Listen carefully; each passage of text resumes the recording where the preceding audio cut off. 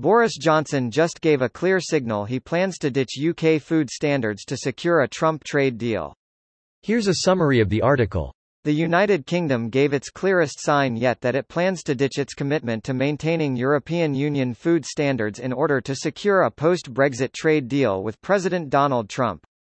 UK officials are set to break away from strict EU rules on sanitary and phytosanitary measures covering food and agricultural goods at an upcoming World Trade Organization meeting, City AM reported on Thursday. At the WTO meeting, Prime Minister Boris Johnson's government will make a clear statement about future intentions for how the UK will approach food standards in trade deals with the US and other countries, City AM said.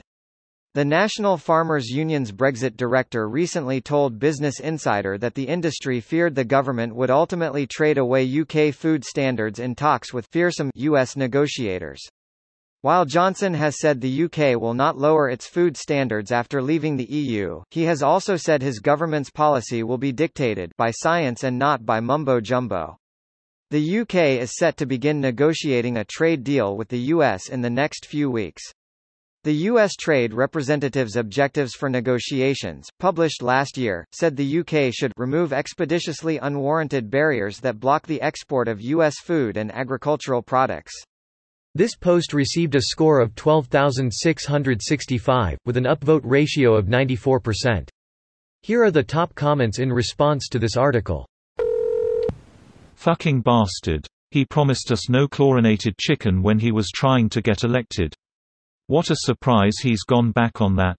People campaigned for years to improve animal welfare standards in this country. It's all going to be reversed. We'll have to go back to secretly filming inside US farms and factories, so people are so disgusted they won't buy the product.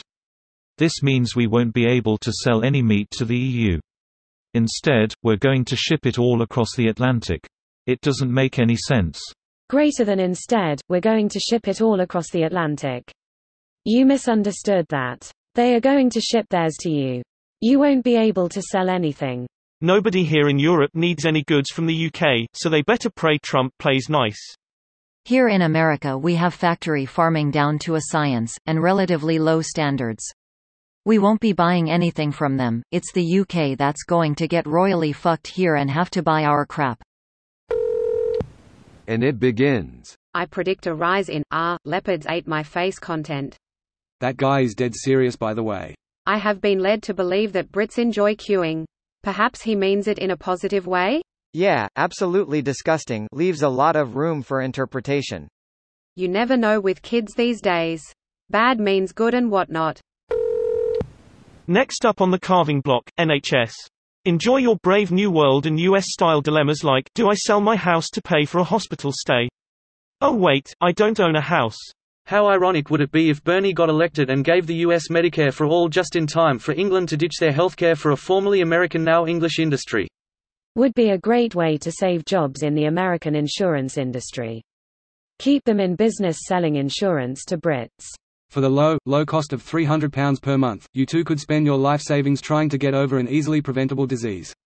£300, buddy, you'd better double that number, and that's before your deductibles, co-pays, out-of-network fees, and anything else they arbitrarily decide not to cover.